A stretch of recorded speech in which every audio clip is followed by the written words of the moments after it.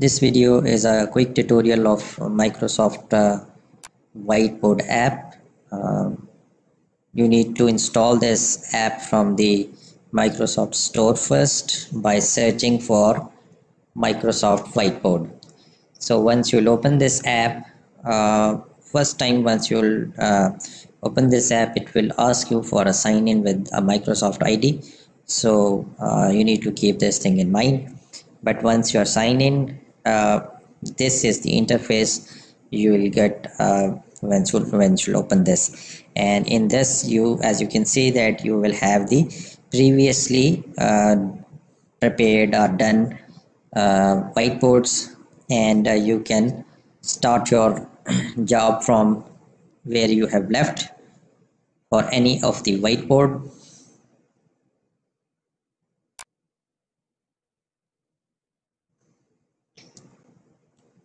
However, if you want to start a new, you need to press this and start a create new whiteboard.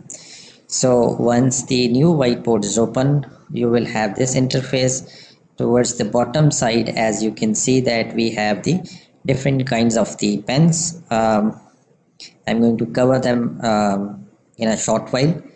And then we have a highlighter, the eraser, the scale is also there, and there are additional features are there in this plus icon. But I'm going to start from the top right, that is the settings. Once you'll press the settings, in this drop down menu, the first option is the active pen.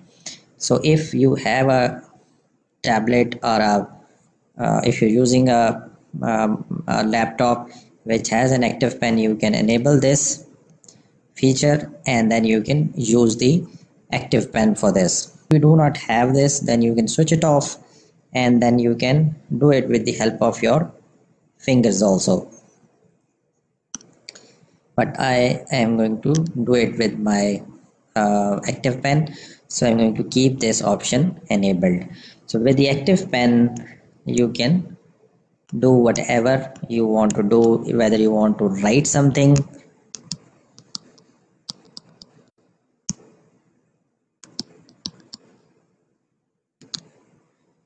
and in this I'm going to cover these pens, but let's quickly cover the other options also. The second option is the ink to shape. So let's see this option. Ink to shape is a feature in which once you have this feature on or selected, whatever the circle you would draw, circle or shape you would draw, it would convert into an actual shape. Like I'm going to try a box, and as you can see that it has converted that box into an actual digital box. And now I'm going to try a circle. So it has converted the circle shape into a circle. Now let's see a triangle and a rectangle. It was not accurate, so it has not converted that into, again it's not accurate. Anyways, you get the idea that with the help of this, as you can see that now it has converted that into a shape. So this is the second feature, which was convert the ink into shape. And the next feature, let's clear the canvas. The next feature is ink to table. So if this feature is enabled, so with the ink to table, if it is selected, you can draw a table with the help of your hand, and then you will get these symbols. By pressing this, you can increase the number of rows and the number of tables, and then you can use this table for whatever the things you want to write in these tables. So this was the feature ink to table. The next is the whiteboard background. So in this you can have the different kinds of the background, like uh, now I have selected the dots. You can have the graph paper of different scales, pair boxes, the cross boxes graph. Then this is a larger scale graph paper. This is another version, a type. So these are the different types: smaller gaps line, and then this one is the smaller one, and this one was the larger spaced lines.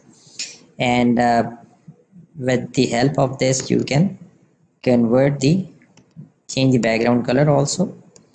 There are multiple colors available.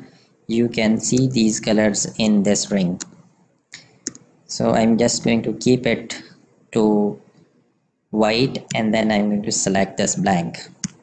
So this was the whiteboard background, and after you are done, you can export this into an image form in a PNG format. First, let's come to the downside. Here we have the different colors: black, orange, blue, green, and then multiple colors.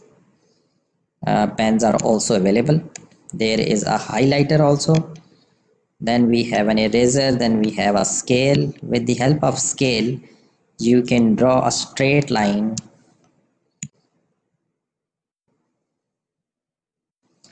on the whiteboard. So you can rotate the scale, and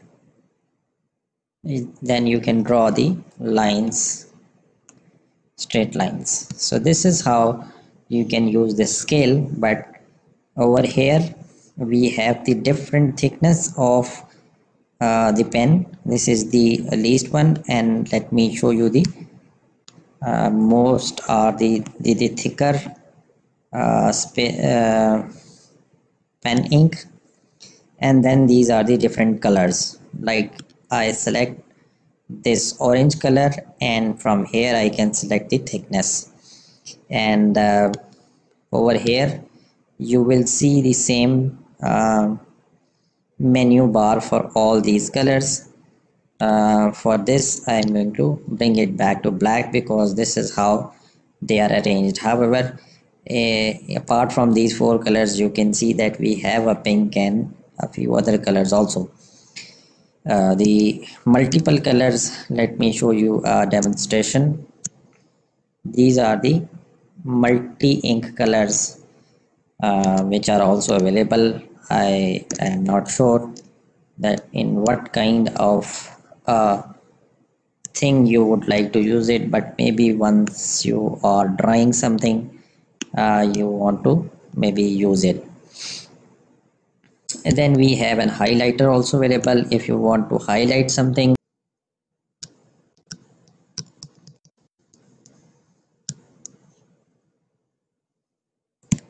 then you can highlight that writing also with the help of this highlighter. And now the function of an eraser, it is self-explanatory. Once you will select this eraser, you can delete or erase anything which is there on your whiteboard. But you need to remember one thing, that the shape which was, if the shape is converted into an actual digital shape, now this eraser is not going to erase this actual converted shape, while you can erase these lines, writings, and everything else. Okay, now the next features over here.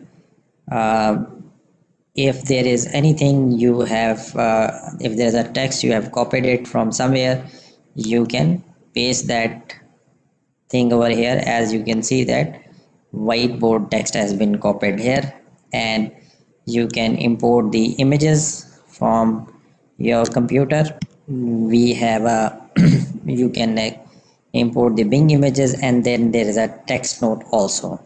The interesting thing about this text note is that once this text note is opened, you will get a this space where if I do a handwriting, it will convert that handwriting into uh, an actual text.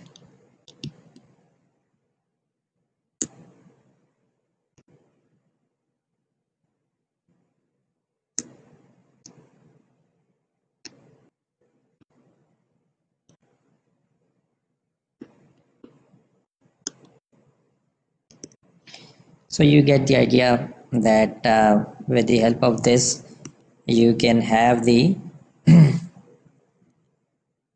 keyboard also, and then you have different kinds of the keyboards. You can use these keyboards, and by default you will get this typing space, rather the writing space, in which you can write, and the this software or app will convert it into a text. Now once you are done with this, you can resize this, and you can uh, adjust it according to your own requirement, and then you can zoom in or zoom out the whole whiteboard area. So these were the all major features. I believe that this is a sync feature. If you are signed in, all these notes are whiteboards which you have uh, prepared here will be synced in all of your Microsoft devices. And once you're done, you can exit from pressing the backspace, and over here you can get all the notes with the last edited time. If you'll press this three dots, you will get the pop-up menu in which you can invite the participants. They can share their ideas by drawing something or giving their input on the same whiteboard, and you can export this into a PNG image. Let's do it and save it on the desktop. Give it a name and then press the save button. And if I want to delete any whiteboard, I can simply press this, and that whiteboard will be deleted. And if I want to rename that, I can also do that.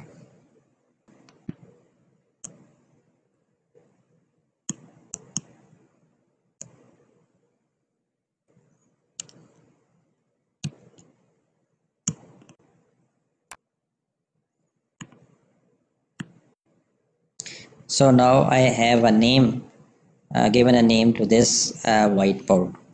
So this was all about the Microsoft whiteboard tutorial. If you like this video, hit the like button, share and subscribe.